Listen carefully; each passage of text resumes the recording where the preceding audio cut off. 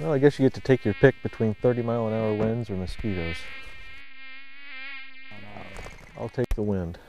This U.S. Fish and Wildlife Service crew is braving the challenges of summertime field work to do something that hasn't been done in Montana for more than 40 years. This mourning dove banding that we're doing here at Medicine Lake is part of a nationwide effort to get better information on harvest statistics for mourning doves. Mourning doves are a common species found across the United States. And because of this, they are one of the most popular game birds to hunt. There are about 400 million mourning doves in North America, and we estimate a harvest right now of about 20 million, which we feel is sustainable.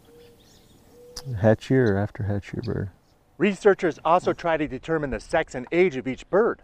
This information, along with the band number, will be sent to the National Bird Banding Lab, which will compile the data nationwide.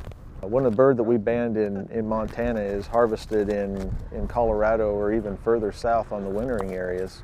When the hunter reports that band to the banding laboratory, that information comes from that central database, it's distributed to the hunter, and it's also sent back as a report to the banders. Wildlife managers will then use this information to set appropriate mourning dove harvest limits in the future. Winston Greeley, out among Montana's fish, wildlife, and parks.